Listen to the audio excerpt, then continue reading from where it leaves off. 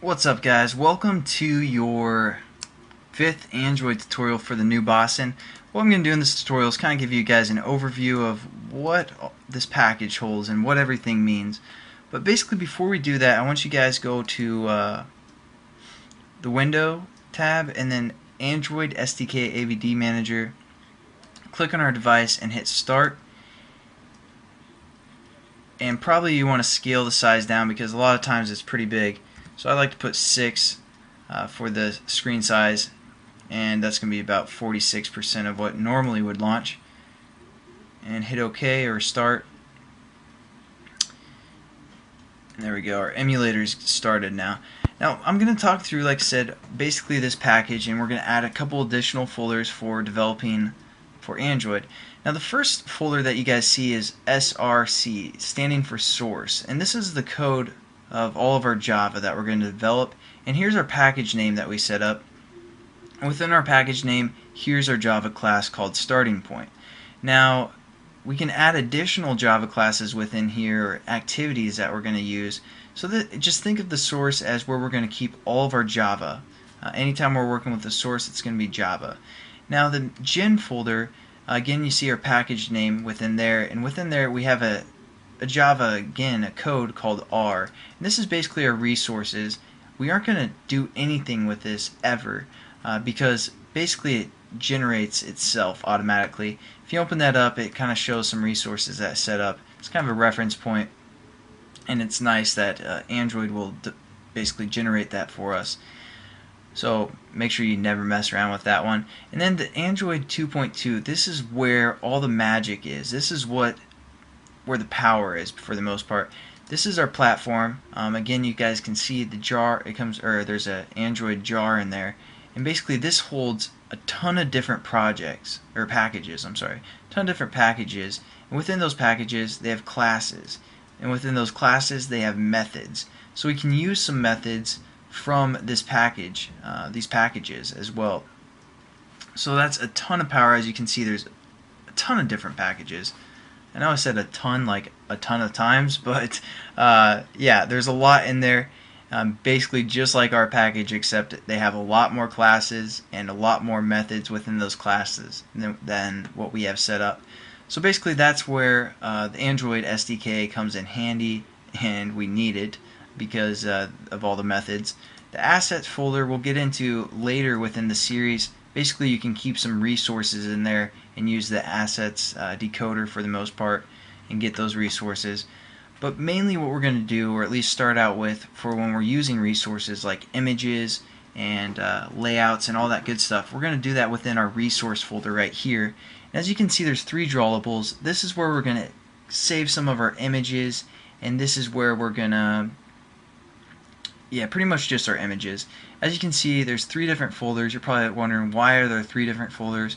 Well, Android phones, some have a pretty good density or pretty good resolution to them, some don't. So basically what you can do is, if you have an image that you're going to use for a game or an app, basically you can save a high resolution or a high density image within this high density pixel, for the most part, folder, and then you can have that same image, the same name, but of a lower resolution that you guys have set up within like the low resolution drawable, and also that stands for medium. So again, you can have the same name, but if you create 3 different images that have different resolutions, you can save them within the appropriate folder, and then when you reference those images in Java, basically the SDK is going to know which one of those images should be run on the phone for, optimization for the most part. So that's pretty cool, and that's why they have 3 different drawable folders. Now our layout folder, this is going to be our XML, basically our layout. This, we're going to get into the XML for the most part. If you double click on this main one, it has it set up for us already. This is a main XML called, and all it is hello world starting point. They did define that for us already, and that's basically where we're going to set up our layouts in XML. Now the values tab, basically you can keep values in other references such as strings, and then you can reference those strings within your layouts or within your Java as well. So again, that's just for values.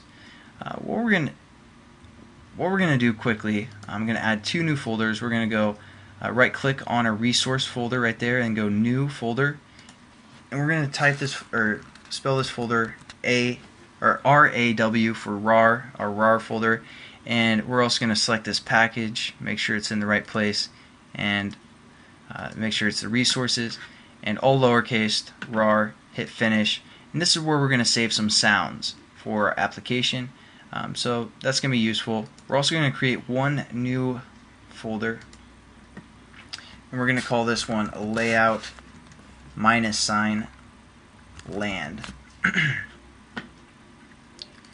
Hit OK. Basically, that is going to be for when our phone is tilted on its side. If we want to have an alternative layout, we can put that there. We'll get into that later, but I just wanted you guys to have those folders set up.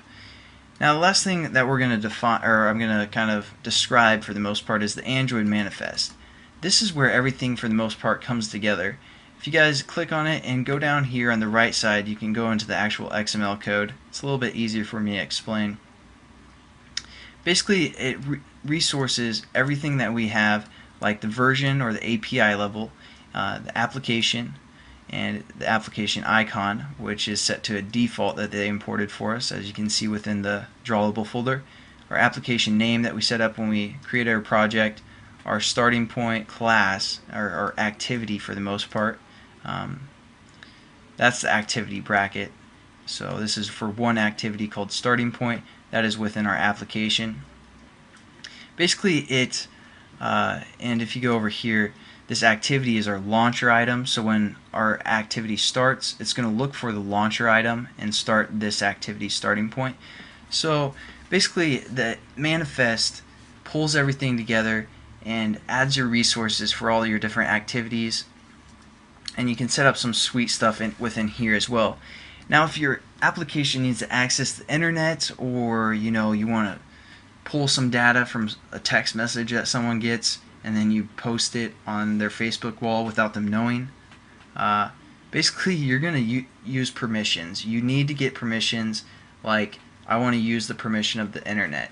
And you would define those permissions within the manifest, and then when someone downloads your application off the marketplace, they're going to see which permissions your app needs, such as, oh, it needs the internet, oh, it needs a receiver of some sort, oh, it needs to access my camera.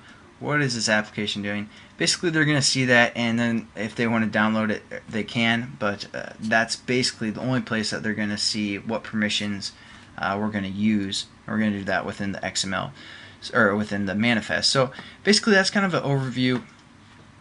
Only other thing I want you guys to do real quick is just right click on your whole package, go to run as Android application, and that's going to load up on our emulator. Again, what's going to happen, I'm just going to briefly talk through everything that's happening. As it's loading, or it's installing onto our emulator, it's looking for the launcher item, like I said, within the manifest. Then it calls this starting point class, and then it will call this starting point class that we set up right here, which is an activity class, and within the activity it sets the content view to r.layout.main. I know this is a quick overview, but r.layout.main, which R stands for our resource folder, then our layout folder, and then our main XML again, which looks like this. So it's going to set the content view to that, and that's basically kind of a quick overview of how the activity works for the most part, and I'll catch you guys in the next tutorial.